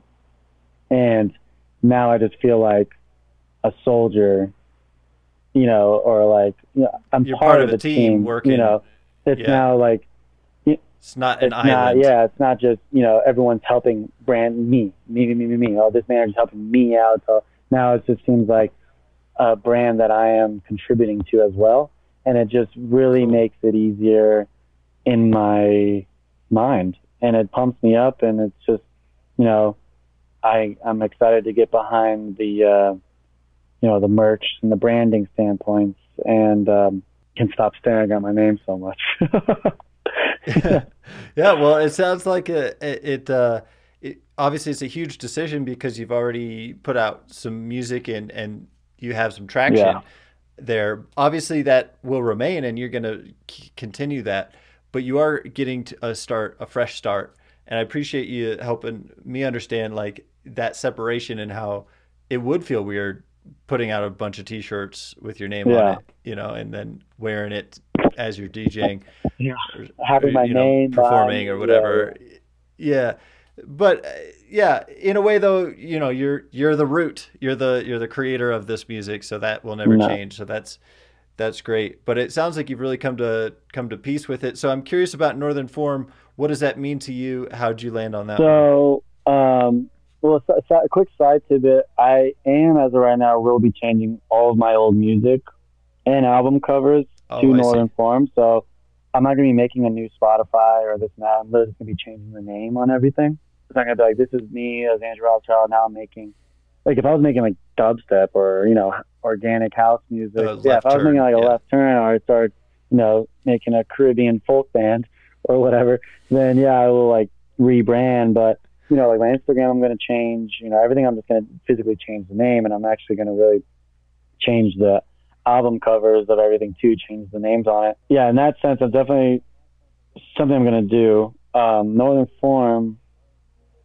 I've been thinking of names for a long time, and I've had like a giant list of, cool names and this or that I just had through the years for like song names and album names, stuff like that, So I had this whole list, and it's insane of how much everything is taken. Like, so much is taken. Like, if you just, I like, just for example, like one of a million examples, I like the name Boreal, and I went to Spotify and went to Boreal, and there is like probably like 14 Boreals. And then that's just Boreal, like, I have the same exact name. And then there's like, Boreal, this, and Boreal, whatever, just a bunch of different variables of it. the point there's like 50 different boreals of different variations. And there is so many names like that is the exact same way, where there's just so many, like, you know, people already doing it. So northern form, I liked the word northern. And in the beginning, people were like, well, northern's going to just make you think colds, and it kind of puts you in like a box, you know. And I'm like, that's true. That's because I haven't added to the brand yet. Like when you say Coldplay, you don't think of cold music. You think of cold. Or you think of Coldplay. You think of a band. Yeah, and if you're in the southern hemisphere, north might be hot. Yeah, exactly. Right? Like, you know, you go, it might be. Yeah, if you're in Key West, north is Miami, you know, so like, or north is still Georgia and Florida, you know, and stuff like that. But even then, still the word northern always does have this, it's more the mysteriousness to it, you know, like, it just always like kind of sounds cool, like Northern Lights and, you know, the Northern Pole, and north really is always a kind of more of a mystery, you know, like wherever you're at, north is even, you know, to me, more interesting in a sense. It's just a personal thing. And then form is just more of a sense that I felt roll. That was something I was really wanting to get out, something that could come out of the mouth a lot easier. Something that's not like not something that takes 18 syllables to get out of my mouth, you know, something that doesn't take a second. So that was, you know, I like how like northern form's like 3 syllables, you know, northern form. So it's like it just spills out of the mouth. And that's something I really liked about it. So there's nothing with this word named formal. And I like the word formal. I'm only not really what it represents, because you think of like tuxedos, but I just like the way it looks and the way it sounds. You know, it's just like formal. It's like pretty in my eyes. So there's nothing with that. And I was like northern formal, and I was like, oh, that's so whatever. And I was like, northern form is cool. So formal. Yeah. And then I actually made a thing, like a what's the word for it? Like a Instagram post on my story that was like a poll. I did a poll, and I was like, northern form or formal north, which are both aren't taken. Both I can get the original Instagram and the original Facebook. Like no one, even like random people don't even have northern form. I have them both saved, and which pumps me up. I don't have to do like northern form music or northern form beats or anything like that. You know, it's a small thing, but it means a lot to me. And you know, I was like northern form or formal north, and 80% said northern form, and I was like, all right. But yeah, when I did northern like formal or formal northern or whatever, it just felt clunky. So I dropped the AL. I was like northern form. I was like, really like that. I like how it looks. And then and also so I was taking that more into account. And also I did want to have a meaning. So it's kind of like northern form. It's like northern formed. It just kind of seems like it's like formed in this like mysterious kind of organic-y route in a sense. Yeah, I definitely looked at this name with a lot more kind of what I was getting at earlier, where I was like giving advice to any young producers. I was like really started looking into the producer standpoint or the business standpoint of it all. And I was taking a lot of these, I have so many names that I was taking a lot into account, and taking branding opportunities and how it sounds and how it would look on merch and how it would look on, you know, a flyer, and how it would look on a festival flyer. And, you know, I was taking so many things into account, things that aren't taken, things that aren't oversaturated. You know, like I Googled every name. If I went on Spotify and there wasn't already an artist named that, I would go to Google and Google it and see if it's, you know, already a thing. SoundCloud. Yeah. Or even, not even music related. I would still just go and look, like, I forget the name, but it was like I looked up another, I looked up another name, and it was already like a big company for like female like an online store for like female lingerie or something like that. So I was like, all right, well, I didn't want, because I don't want to compete. That's the biggest thing. Like for me, I've been, you know, it's actually a director of some sort named Andrew Rothschild, who I've been kind of competing with, and it's also like a kind of popular personal trainer named Andrew Rothschild I've been competing with. So that was one of the biggest things I didn't want to do, was compete with another brand. That's all these things I took with a business standpoint into my mind, because you got to think of like Google SEO. You know, if I type in Northern Form, is it going to be, you know, this random company out in the middle of nowhere who's already really big? Are they going to be soaking up a lot of the initial links, you know? So, like, if you type in Andrew Rothschild, you're still going to get a bunch of stuff. If you type in Andrew Rothschild music, I'll start coming up. That's also 5 years into SEO and, playing shows and, releasing music and being on a label and, dealing with all that stuff. So, that's where to loop back around, that's what I was getting a lot more earlier, was being about looking more into the business opportunities about it and the strategy into it. So with this name, I kind of thought a lot into it. And I've, showcased it around to a lot of different people, and, and everyone has their different opinion. Everyone's going to have a different opinion. And my girlfriend said something pretty cool. It's true. It sounds obvious, but it wasn't obvious to me when she said it. It was, before she said it, it was like every name is going to sound like whatever until you give it a meaning, like bonobo. Like, what is that? It's a name of a monkey. There's even like a closed, or it's like a scientific species of a monkey. There's also a closed store named Bonobos.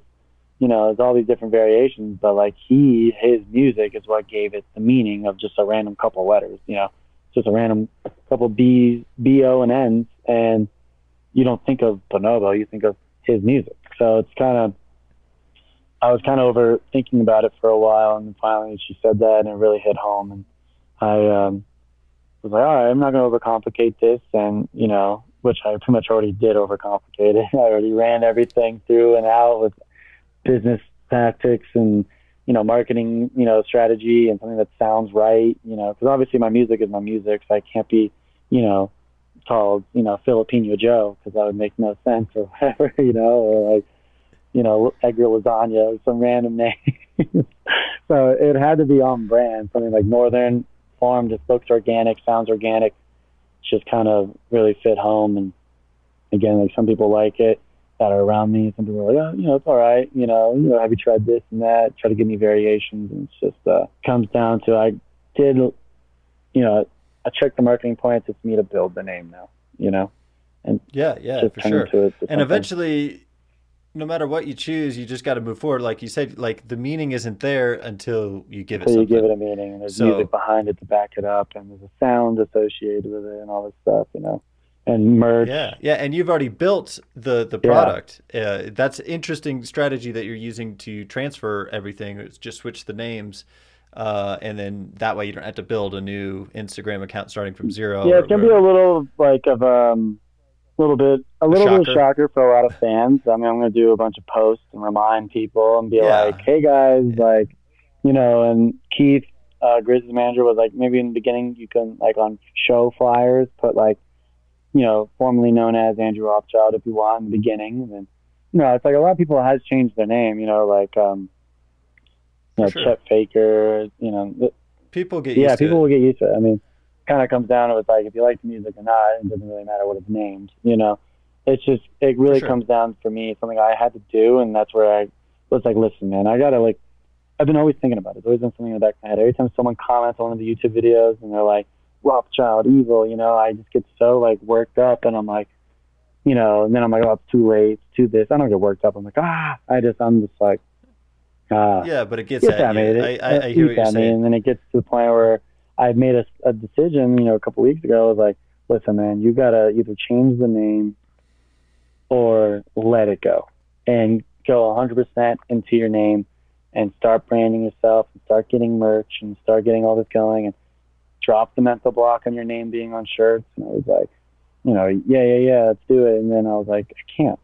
I literally can't. And I was like, the longer I wait, the worse it gets. There's also something to be said about the art being branded under a different name that's not yours. So that way, in a way, like the art has its own place. And, if people are, hating on art, well, that's the art. It's not you, it's like now there's a separation. Exactly. It's a little less, it's like a project in a sense, and I'm not going to start saying things, but there's like other side projects I'm working on that I'm talking with other artists, and that's going to be like a different direction with like more of the organic house direction. So when it comes to that, I was like, well, if I have Andrew Rothschild and then I have like an organic house section, like both are me, like why is this more me than this one is? Or like me making a funny video is not on brand, but it's still me. Like, you know, like, it just felt very, felt a lot more in a box, weirdly. Like, you would think with a brand name you're in a box, but I felt more in a box with my real name than I do with this, because now I can put all of this energy into that brand, and I can have another brand, and then I can have just me, that's me doing whatever, and, you know, and just I can have my own private life, you know, because obviously, you know, I'm not huge. I can go to the grocery store and, you know, I'm not getting, you know, I'm not getting mobbed. So, but, you know, who knows where it can lead to. And, you know, my music is getting bigger and bigger and getting more gigs and more fans and all this stuff and getting more recognized by, like, people in the music business. So, you know, not necessarily a matter of time, but it's definitely going to get to a point where it's going to keep getting bigger naturally. It's a snowball effect. So, you know, it'll be nice down the road if I ever do get to the, you know, the level of like Bonobo and stuff like that, that, you know, I do have my own identity. It's not necessarily attached to this music. You know, I'm just part of this brand. Like I was saying, I'm just part of this brand now that I am just an employee in a sense.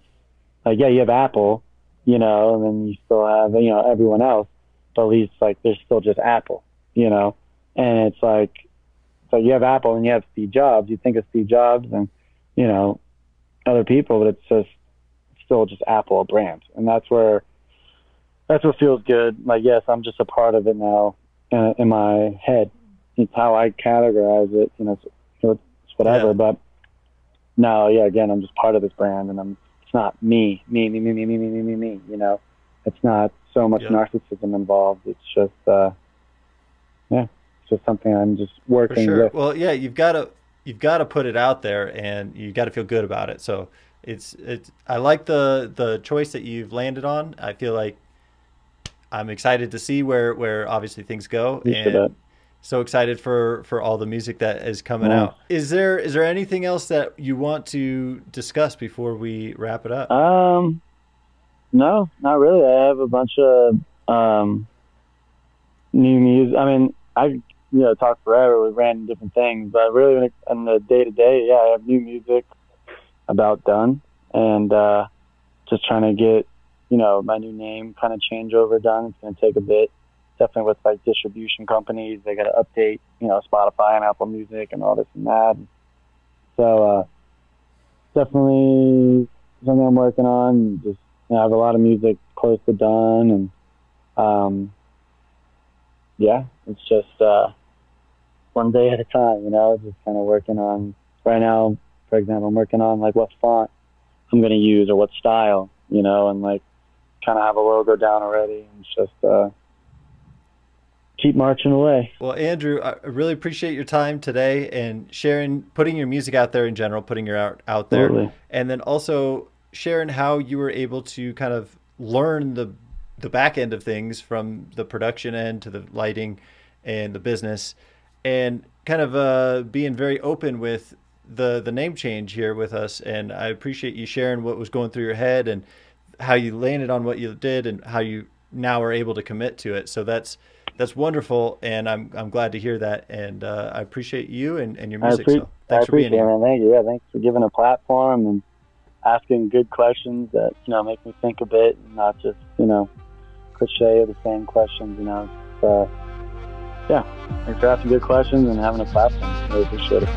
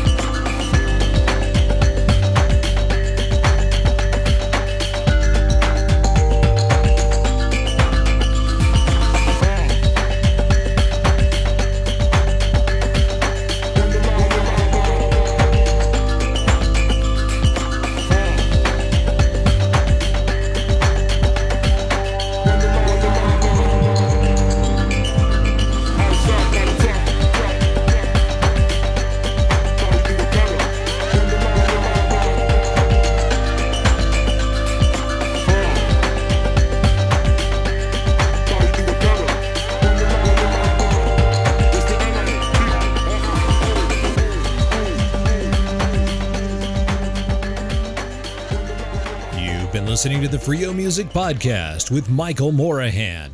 Be sure to like, subscribe, and hit that notification bell so you don't miss a single episode. And don't forget to share this podcast everywhere. Thanks for listening, and until next time, stay tuned.